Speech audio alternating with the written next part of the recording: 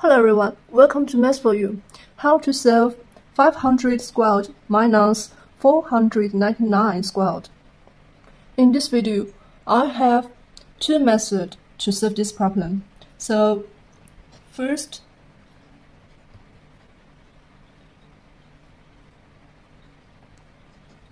method 500 squared minus 499 squared is equal to 500 squared minus 499 is same as 500 minus 1 bracket squared is equal to 500 squared minus this is perfect squared 500 squared minus 2 times 500 times 1 plus 1 squared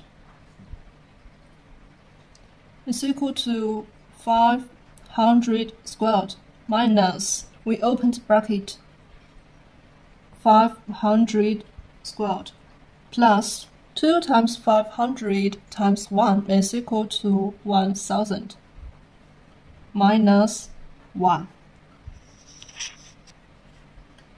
is equal to this minus this is 0.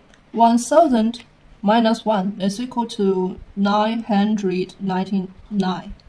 Okay, the second method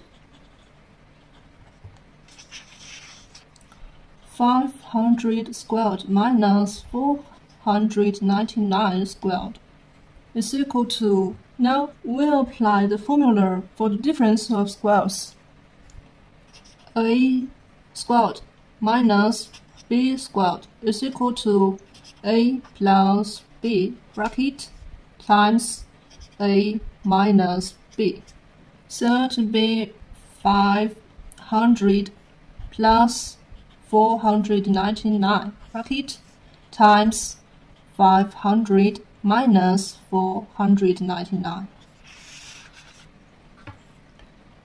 500 plus 499 is equal to 999 times 500 minus 499 is equal to 1.